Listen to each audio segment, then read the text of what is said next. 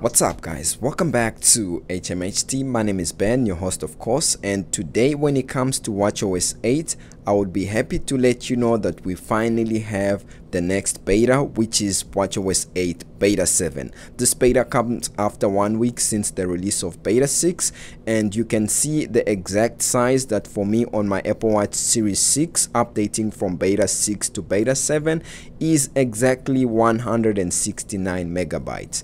Now, obviously, this is not all that Apple released today, so if we go to the Apple developer website, you can see some other updates that Apple released besides watchOS 8 Beta 7. So we have tvOS 15 Beta 7, iPadOS 15 Beta 7, iOS 15 Beta 7, and surprisingly there is no macOS 12 Beta 6 or 7, so we are yet to see a Beta 6 or 7 of macOS 12 Monterey, which is kind of strange, but maybe they are holding it back because of universal control or because of some issues that they're trying to fix. But that's something that has been updated. Now let me show you something that's here when it comes to my Apple Watch. So if we go into the settings and go to the about this watch section, you can see that the software version has made a huge positive jump here. So the build number that we have on watchOS 8 Beta 7 is 19R5340A,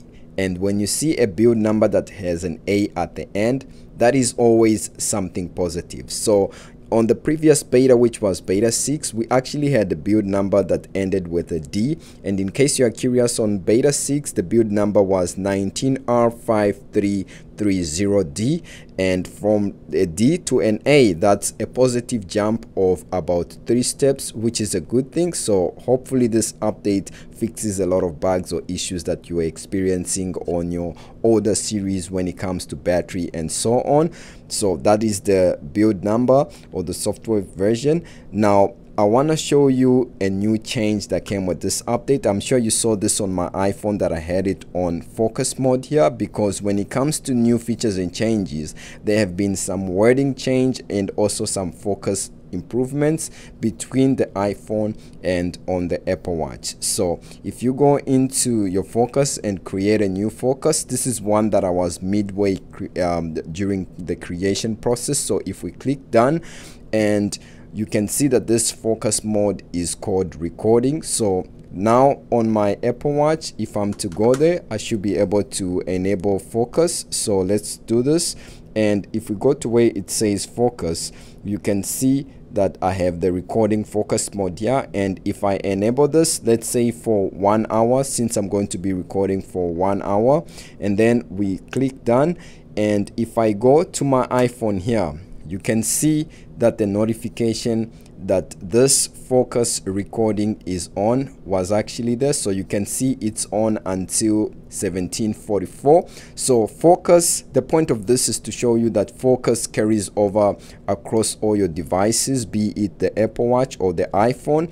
But then the wording change has to do with this. So if you go into your settings and then go to where it says focus, you will see all the different focus modes that you have set on your Apple devices. It can be on your iPhone, so you will see the same focus modes on the iPhone. So you can see there's quite a bit. You can always customize and create more, but if you go all the way down of the list, you will see where it says mirror my iPhone, and it says turn on a focus for iPhone will also turn it on for Apple Watch. So I did that on the iPhone, and we saw that on the Apple Watch it's also there, and on the iPhone it's there.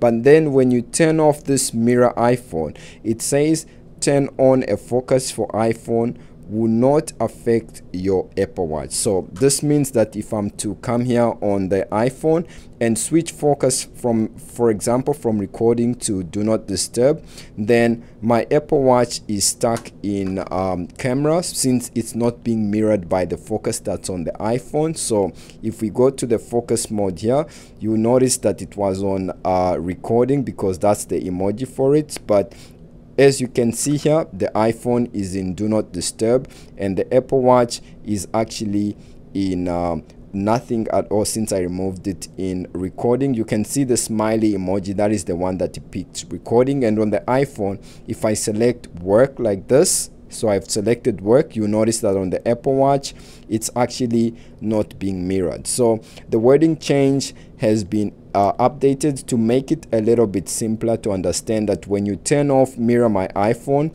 the focus won't be mirrored on your Apple Watch. I believe before on the previous beta 5 and 6, it said turning off focus for Apple Watch will require you to set up focus separately for Apple Watch. So you can see that this is more simpler than this. For me, I always like to mirror my focus, but that's the wording change that has to do with focus when it comes to this update. And basically that is the major change that came with this update. It has to do with focus, so I'll go back to my recording. And then also something that I wanted to show you when it comes to this update, it fixes an issue that had to do with focus mode, where you could not switch from a focus mode other than do not disturb on the Apple Watch. So on your iPhone you could be able to switch focus, but on the Apple Watch, once you switch to like another focus mode like personal or work other than do not disturb, it would always revert back. But you can see here that I can be able to switch focus from personal to do not disturb, or to even recording for a specific period of time. So this is also again mirrored on the iPhone if you have the setting enabled, and that is the only actual change that I was able to find when it comes to this update. So it's a good thing, and it's, if you do use focus and it helps you out a lot, you can always check it out on this update once you do. And when it comes to the release notes or anything that has been mentioned, there isn't a lot that have actually been mentioned, besides the fact that apps installed on your Apple Watch aren't available sometimes when it comes to focus. So when you create a new focus on your iPhone, right, there's a section where you can choose apps or allow apps that you want to enable for your focus. So let's name this a random thing, and then we'll click here and then go to next, and you can see you allowed contacts and then allowed apps in this focus. So apps that were downloaded on the Apple Watch or that are on the Apple Watch might not show for some reason when it comes to watchOS 8 beta 7. So that is a non-issue. It's a new one that wasn't there before. And also on top of that, when it comes to watchOS 8 beta 6 and 7 so far, some users have been complaining of slow performance. So for me so far on my Apple Watch Series 6, I haven't been facing like major slow issues or jitter delay and so on.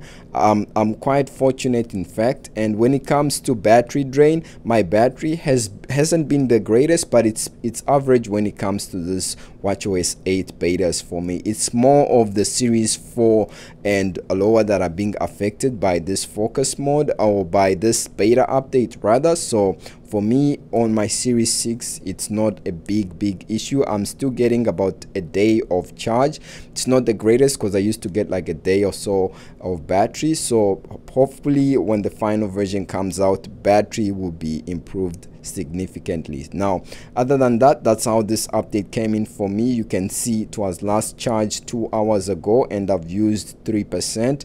I was checking different focus modes, creating focus settings and so on, because this update changed a lot when it comes to focus. And you can see my maximum health capacity that it's still on 94, and previously on watchOS 8 beta 6 it was on 94, so no change when it comes to that aspect. Now that's how this update came in for me. Now in terms of when this update could be released, you can see that now Apple is on a weekly release cycle when it comes to these releases. So most probably between the 31st of August to the 2nd of September, somewhere between next week Tuesday to Thursday, that's when we are going to see watchOS 8 beta 8, which is interesting since this already has an A build number at the end. So I'm curious to see what Apple is going to do with the beta 8 update, which I'm also going to be covering here on the channel.